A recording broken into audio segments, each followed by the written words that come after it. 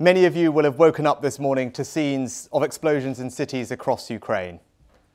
The whole world is rightly appalled at Russia's unprovoked aggression. The Prime Minister has called this an attack without provocation and without any credible excuse. When the sovereign freedom of one democratic nation is threatened, wherever they may be in the world, democracy everywhere is challenged. As such, if our commitment to freedom is to mean anything, we must, acting in unison with our allies, apply severe economic cost to these actions. The Prime Minister will be making a statement in Parliament later today, and you can expect significant further sanctions to be brought forward. I have spoken with the Governor of the Bank of England this morning, and we are closely coordinating across the financial authorities to monitor financial stability. And we are also keeping a careful watch on energy markets. As a result of Russia's actions, we are already seeing volatility in wholesale gas prices. We are with Ukraine and its people at this difficult time.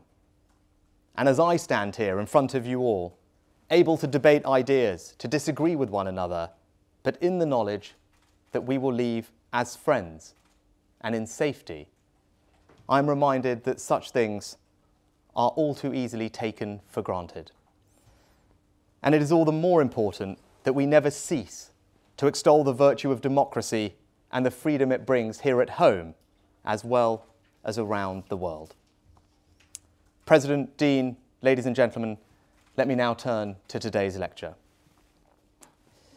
As we come out of the COVID crisis, much like almost every other crisis in recent history where government has been forced to act in an extraordinary manner, people are asking whether this level of intervention is the new normal. Some actively argue for it and claim it is a foundation of a new economic model where government is a permanently bigger presence in the market and our lives. I want to use today's Mais lecture to talk to you about a different vision for our economy, the future economy we must build. An economy where businesses are investing more, where people of all ages are supported to learn, and most importantly, where ideas and innovation constantly transform our lives. In short, a future economy built on a new culture of enterprise. And whilst a culture is made up of many things, one way of understanding it is the collective mass of the millions of decisions made by people and businesses. I can't make decisions for people, and nor should I. It is a job of government to create the conditions, not determine the outcome. But I am clear that we need to change. I am optimistic about the future of this country and people's desire to do things differently, to be bold and focused. We must put all our energies into three priorities: capital, people, ideas. And if we can do that, then we can rejuvenate our national productivity, restore hope and opportunity as we level up, and have confidence in our future happiness, prosperity, and security. Our new culture of enterprise will take as its starting point a strong belief in a simple, enduring proposition: that the best way to organise our economy is around free market principles. Adam Smith famously remarked in The Wealth of Nations that it is not from the benevolence of the butcher, the brewer, or the baker that we expect our dinner, but from their regard to their own interests. We address ourselves not to their humanity, but to their self-love. Very few comments in economic history have been as wise, as influential, or as widely misinterpreted as this one. Wise because at its heart, economic life is about all of us and should benefit all of us, the result of human action, but not of human design. Influential because systems built around the idea of an open market economy have proven themselves through the overwhelming might of historical evidence, and yet widely misinterpreted. Because Adam Smith did not think the underlying driver of the market is greed, but the universal and laudable desire to better the condition of ourselves and those we love. Smith's account of the market economy is not, as some have suggested, a value-free construct which rationalises social choice. Markets do not operate independently of societies. Rather, they are reliant on law and norms to generate the crucial currency of trust.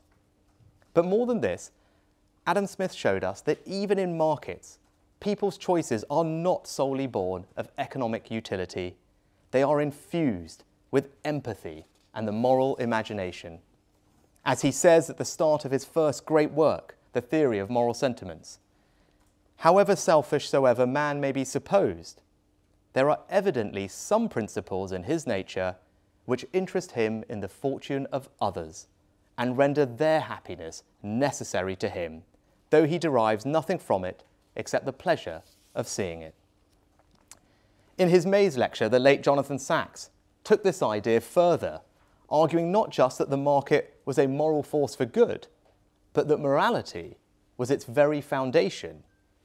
Through the freedom to exercise our own wants, desires, and actions, the dignity of being able to support ourselves through the product of our own labour, and the moral responsibility that can only come from being exposed to the consequences, whether good or bad, of our own actions. I believe that a system built around the free exchange of goods and services, the responsibility of the individual, the division of labour, is the morally right way to organise our economy. And it works. As a machine for innovation and growth, the free market is positively correlated with almost everything we imagine as desirable for humanity. Higher living standards, greater well-being, longer lives lived in greater leisure, freedom and peace. The arc of human history has taught us that more than any other economic system, the free market provides the best possible route to achieving the most happiness and security for the greatest number of people. For all that there is a moral and material case for the market, I recognise its limits. First, because change is inherent in a free market. The perennial gales of disruption and dislocation are the price we pay for the promise of a better standard of living. The moral case for the market rests not just on freedom. It is not enough to say to someone whose job has moved overseas, whose wages aren't growing, or whose occupation is no longer deemed useful, be grateful for your freedom. Yes, you can have freedom without dignity, but I doubt many of us in this room would choose it or think it a particularly edifying existence. So it is incumbent on government to support people, especially those unable to support themselves, and through the welfare state, public services, and education. It's why we raise the national living wage, cut the tax rate in universal credit, and are so focused on reducing regional inequality and levelling up. Second, the free market creates the wealth that allows us to support our families and communities. But we need to guard against the market reaching too far into these realms, eroding the bonds between us and turning a market economy into a market society. And third, the market has limits in dealing with externalities like climate change and periods of profound disruption like wars, financial crises, or pandemics. Having been part of a government that had to actively shut down the economy and introduce interventions like furlough, I know this as well as anyone. But the biggest challenge the free market faces today is where new growth will come from. And that's why we need a new culture of enterprise. We are caught in what we might call a great slowing down across the Western world that began even before the COVID pause. Productivity, living standards, and dynamism are not growing fast enough. And the impact of these trends on people is being exacerbated by high inflation. This is primarily a global problem driven by higher energy and goods prices. The government is dealing with high inflation by helping people with those extra costs and through the monetary policy framework. But over the longer term, the most important thing we can do is rejuvenate our productivity. Because when the economy and our standard of living are not growing fast enough, consent for the system is undermined. If we cannot accelerate growth, people will begin to lose faith in the moral and material case for free markets. Alternative sources of economic and political security will become more appealing. I am confident about the future of liberal democracies, but nothing has a right to exist. So it is precisely in order to preserve the freedoms that only come from market economies that political leaders must ensure they are successful. So the question we face today is urgent and it is consequential. How do we accelerate growth and in doing so, restore people's faith in the free market? Now, my answer to that question is to foster a new culture of enterprise. But before I explain that, I want to take on two alternative but false ideas about where growth is going to come from. The first is that the answer to everything is more government. The idea that we must spend ever more regardless of the impact on borrowing and debt, on the assumption that all spending is good and will naturally transform productivity if only there were more of it. And hand in hand with those calls for higher spending are calls for more government intervention. We have seen a steady drift away from some of the very principles that make the free market effective. We can see this in the assumption that government should decide which sectors will be important in the future, should take a view on more and more prices in the economy, and the growing tolerance for businesses to be reliant on taxpayer support and never allowed to fail. Corporate welfare and ill-thought-through subsidies are unfair to taxpayers who pick up the bill, but also unfair to other firms, including those not yet created, who could do better. Now, I have deliberately left party politics almost entirely absent from this speech, save for one point I wish to make, and it is actually about Conservative voters. In my experience, and perhaps contrary to received wisdom, it doesn't matter whether you're from the north or the south, live in a village, town or city, there is a common set of values. They're as opposed to bigger government in the Tees Valley as they are in the Thames Valley. What people everywhere want is the opportunity to succeed for themselves. That is why the Prime Minister is completely right that levelling up cannot be delivered through the public sector alone.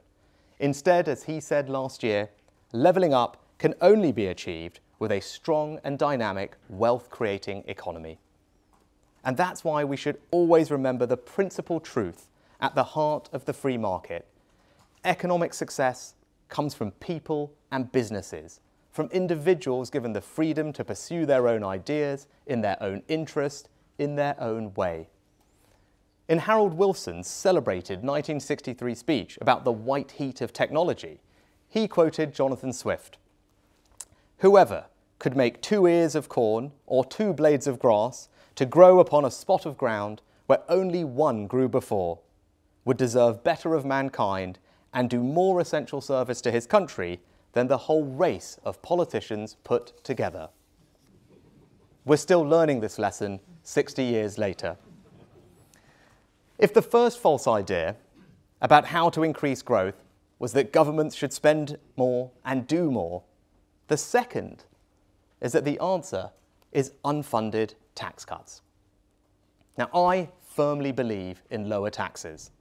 The most powerful case for the dynamic market economy is that it brings economic freedom and prosperity. And the best expression of that freedom is for all of us to be able to make decisions about how to save, invest, or use the money we earn.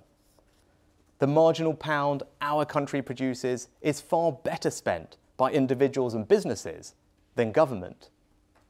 So I am disheartened when I hear the flippant claim that tax cuts always pay for themselves. They do not. Cutting tax sustainably requires hard work, prioritization, and the willingness to make difficult and often unpopular arguments elsewhere. And it is hard to cut taxes at a time when demands on the state are growing. Our society is aging. I believe that a wealthy and civilized country should offer older people dignity in retirement. But we need to acknowledge that this requires higher public spending on pensions, health and social care, unless political leaders are prepared to have difficult conversations with the public. health spending is already growing at 3 times the rate of education. And the legacy of COVID is that annual vaccination programs, antivirals and testing will add annual extra costs in the billions of pounds. As a Conservative Chancellor, I am often urged to follow Thatcher and Lawson's legacy. They are sound lodestars to navigate by. But we sometimes only hear a partial account of their approach. Observers are quick to highlight the downward trajectory of the tax burden during the 1980s, which was clearly a historic and necessary achievement. But they are perhaps less quick to remember that only once the deficit was under control did they begin cutting taxes.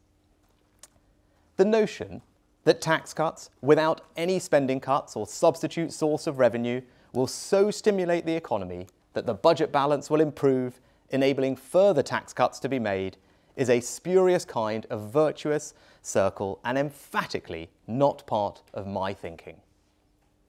Not my words, those of Nigel Lawson. Thatcher herself recalled in her memoirs ahead of the 1981 budget, "I was horrified at the thought of reversing even some of the progress we had made on bringing down Labour's tax rates," she said. "Yet I knew in my heart of hearts there was only one right decision and that it now had to be made." In that budget, the government froze the income tax personal allowance, a decision I also had to take with equal reluctance 40 years later. I am going to deliver a lower tax economy, but I'm going to do so in a responsible way and in a way that tackles our long-term challenges. The trap of both of those ideas, that we can simply grow the economy with more public spending or supposedly self-funding tax cuts, is that they are both highly seductive, easy answers. Neither are serious or credible. Neither on their own will transform growth, and because they ignore the trade-offs inherent in economic policy, both are irresponsible. So how do we accelerate growth and rejuvenate our national productivity? I believe the most important role for government is to create the conditions for the private sector to do things differently, a new culture of enterprise. In part, that means creating a stable foundation by reinforcing some of those enduring principles of free market economics: sound money, respect for the rule of law, protections for private property rights, openness and free trade, a stable relationship with allies, regulation that encourages competition and innovation, and, especially at a time of high inflation, an independent central bank with a clear and unambiguous mandate for low and stable inflation. All of that provides the foundations for growth, but it will not accelerate growth in and of itself. So, we will use the tax and regulatory levers at our disposal to foster the new culture of enterprise that will create our future economy. Now, everyone listening to this lecture will have their own view about how to do that. And there are many good ideas that can make a difference, some incremental, some more significant. The only way we can make a difference to the most stubborn and difficult problems is to focus, to decide where our efforts can have the biggest impact and relentlessly pursue those few chosen goals with all the energy and resources at our disposal. By trying to deliver everything, we achieve nothing. So, in accelerating growth, I have 3 priorities. Priorities that I believe will foster a new culture of enterprise and deliver a higher growth rate. The first is to encourage greater levels of capital investment by our businesses. Second, we need to improve the technical skills of the tens of millions of people already in work. And third, we want to make this the most innovative economy in the world by driving up business investment in research and development. Capital, people, ideas. 3 priorities to deliver higher productivity tied with one golden thread: that what the government does is far less important than creating the conditions for private businesses and individuals to thrive. Let me take each priority in turn. During the 19th and 20th centuries, a flood of capital investment drove what Daniel Boorstin called countless little-notice revolutions that touched our lives everywhere and every day. Capital paid for the railways that transported people and goods more quickly and cheaply, for the cables and pylons that carried electricity into factories and homes, replacing darkness with light, for the machines that freed people from backbreaking manual labour. In recent decades, here in the UK, that stream of new capital has slowed. Even in the decade before the global financial crisis, capital deepening grew UK productivity by just 0.4 percentage points per year, less than half the OECD average. And this is a long-standing cause of our productivity weakness internationally. Resolution Foundation and London School of Economics research has shown that lower capital per hour worked is perhaps the single biggest explanation for our productivity gap with France and Germany, accounting for around half. So why is investment in capital so low? My analysis is clear. The problem is no longer the government. Businesses simply aren't investing enough. Public sector net investment as a share of GDP is reaching its highest sustained level since the 1970s.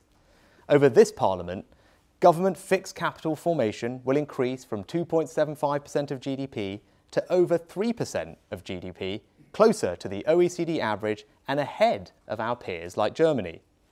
Now, it will take time for that investment to make a difference, but the plans are set, the capital is there, and it will happen. But government investment in capital is much less important than the significantly greater sums of capital invested by private businesses. However, capital investment by UK businesses averages just 10% of GDP, considerably lower than the current OECD average of 14%. The lower level of capital investment we see by UK businesses is not primarily driven by the sectoral composition of our economy or by differences in firm size, and is observed across all regions. This is a pervasive, economy-wide issue. It has been persistent for decades, and we must fix it to improve productivity, growth, and living standards. Indeed, we need the private sector to invest to level up this country. Now, none of this is to blame firms. I know there has been a cloud of uncertainty hanging over the British economy in recent years, but that cloud is lifting. The form of Brexit is clear with a comprehensive free trade agreement. We are moving on to living with COVID more quickly than elsewhere, and we've set out our plans for our most capital-intensive ambitions like net zero. However, in looking for a potential answer to this challenge, it is worth noting one area we do stand out as an outlier relative to our international peers, and that is in the generosity of our tax system towards capital investment. An analysis of the net present values of different countries' tax treatment of long-lived capital assets like plant and machinery shows that despite the UK's highly competitive headline corporation tax rates, the overall tax treatment provided for capital investment is much less generous than the OECD average. It is unclear that cutting the headline corporation tax rate did lead to a step change in business investment. So we need our future tax policy to be targeted and strategic. So as I develop a business tax strategy for the years ahead, it seems likely to me that a priority will be to cut taxes on business investment. My second priority is to increase the technical skill level of people who are already in work. Providing our people with a world-class education is one of government's greatest responsibilities. This is a moral imperative. Education is the most powerful weapon we have in our fight to level up. And as new technology expands the skills our workers will need, our training system needs to match it. We need to move decisively from a belief that education is a moment that exists at the start of your life to one where it is a central experience throughout your whole life. School and university performance has improved dramatically in recent years. Just look at the PISA tables. We now perform well compared to other Western democracies, the result of significant public service reform, not public spending. And our universities are already world-class. The number of people here in Britain with tertiary level qualifications is now at internationally high levels. But when 4 in 5 of our 2030 workforce are already in work, the additional contribution education can make to productivity and growth is through adult skills. We lag behind international peers in adult technical skills. Just 18% of 25 to 64-year-olds hold vocational qualifications, a third lower than the OECD average. To resolve this, we need to engage and partner with private businesses, not least because the people we want to support are already working in companies today, not sitting in classrooms.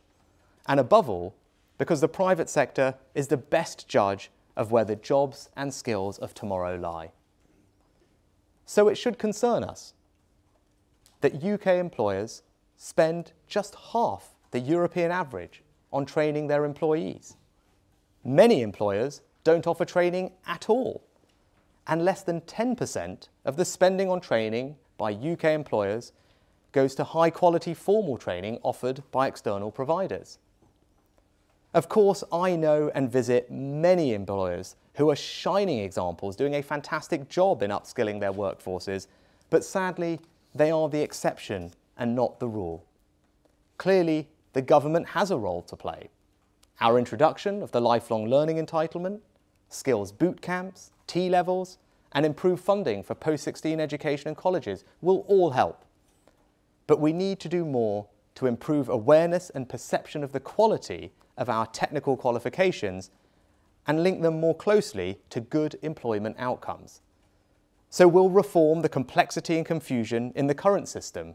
Right now, people have to navigate a menu of around 4,000 qualifications at level 3 and over 3,000 at levels 4 and 5. And lastly, as I develop a tax strategy for the years ahead, we should examine whether the current system, including the operation of the apprenticeship levy, is doing enough to incentivise businesses to invest in the right kinds of training.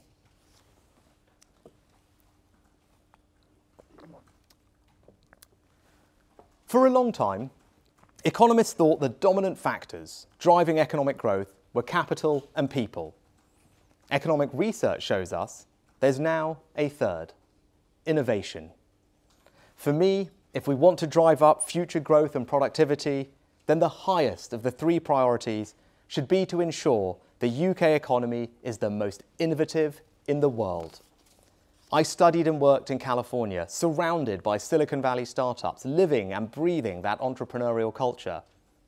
And one of my professors at Stanford University was the brilliant and inspiring economist Paul Romer, who won the Nobel Prize for a new growth theory focused on innovation and ideas.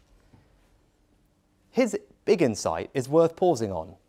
Ideas are what he called non-rivalrous. I still remember him explaining this in a lecture by comparing ideas to recipes. A recipe allows anyone to make something wonderful from a set of ingredients, but critically, me using the recipe does not stop you from doing the same. And even better, people can create new recipes which are cheap and easy to replicate and share. The combination of these qualities means ideas have no diminishing returns, a powerful source of future growth. One of the biggest debates in economics right now is about whether innovation is still transformative, or whether it's part of the great slowing down I talked about earlier. 2 eminent economists have actually bet each other $400 on this very point. On one side is Professor Robert Gordon, who argues that innovation is no longer happening across the economy in the same way as it did in the 20th century. Instead, it's narrowed to the domains of information, communication, and entertainment. On the other side of the bet is Professor Erik Brynjolfsson, another Stanford economist, whose view hinges on the idea that artificial intelligence is a general-purpose technology, like steam power, electricity and information technologies. AI, in his view, is going to affect almost every industry in areas as diverse as biotech and medicine, energy, retail, finance, manufacturing and even professional services. Now, I suspect it may be a conflict of interest for the Chancellor to bet on the outcome of economic statistics. But I am an optimist, and I'm with Brynjolfsson. In 1987, another Nobel Prize winner, Professor Robert Solow, remarked, "You see the computer age everywhere, but in the productivity statistics." Now, he was right in 1987, and the productivity statistics improved almost as soon as he said it. I think that we are in the same place now. The effect of AI will soon become apparent. It is plausible to believe that we are passing the bottom of the productivity J-curve. And this isn't just about AI. The price of clean energy, like offshore wind and solar, has fallen dramatically. Electric vehicles are doubling up as batteries to store power for the grid. And COVID has accelerated innovation in many fields, like the adoption of digital technology by firms or mRNA vaccines. So how do we make sure the UK is well placed to benefit from this new wave of innovation? In order to accelerate growth, this must be our highest priority. Over the last 50 years, innovation, broadly defined as multi-factor productivity, drove around half the UK's productivity growth. But the rate of increase has slowed considerably since the financial crisis, and more so than in other countries.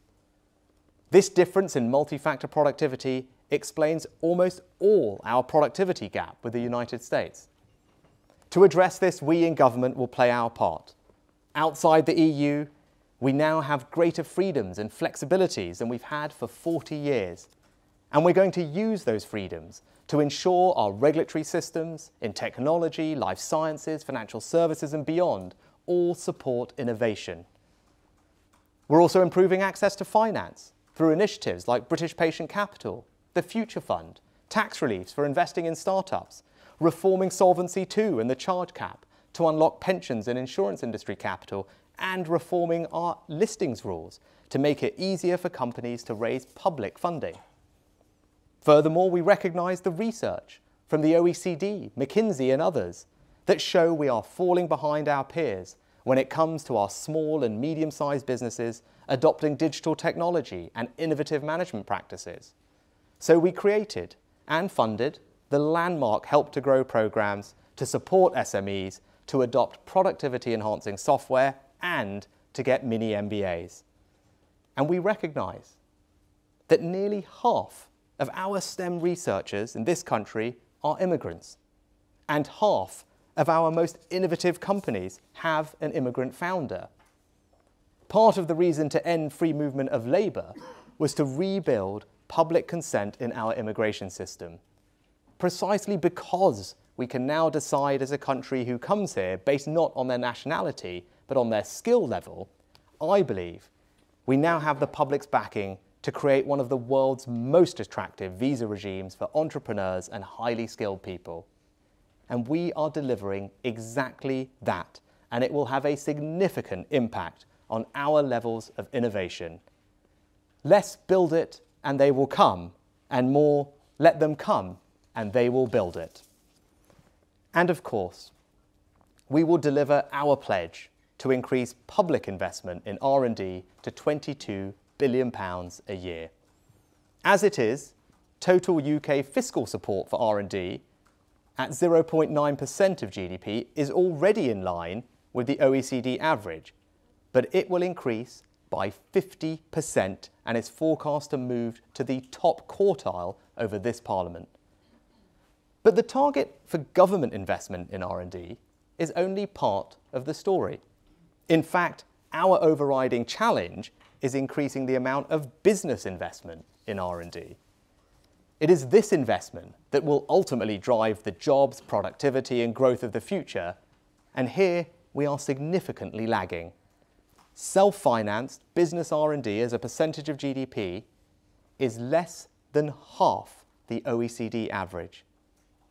And as Cambridge economist Dr. David Connell's research shows, whilst other nations' businesses have increased the share of GDP they devote to R&D investment by 50% in recent decades, UK business investment in R&D has stayed flat or even fallen.